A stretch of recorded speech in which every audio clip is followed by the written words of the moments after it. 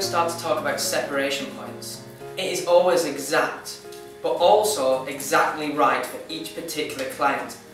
Depending on who sat in your chair, the separation points may alter a little bit. It may even alter from one side to the other, depending on the hairline and growth patterns. To tailor a look specifically for the individual, it's very important to follow the exact separation points. This can be best seen in our edge technique. Talking about the side hair is always from the furthest point back of the recession to the back hairline running up towards the crown.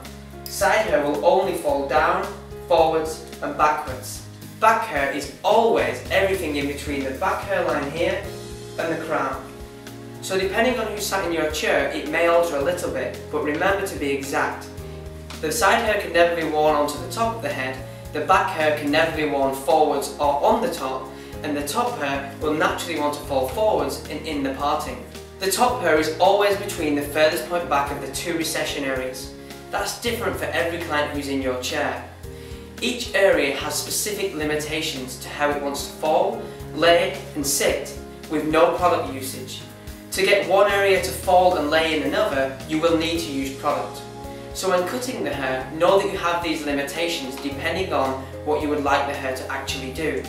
Where you want it to fall, where you want it to move is only decided by the technique and the shape. Don't force hair to be where it doesn't want to naturally fall. This will make the haircut much higher maintenance at home.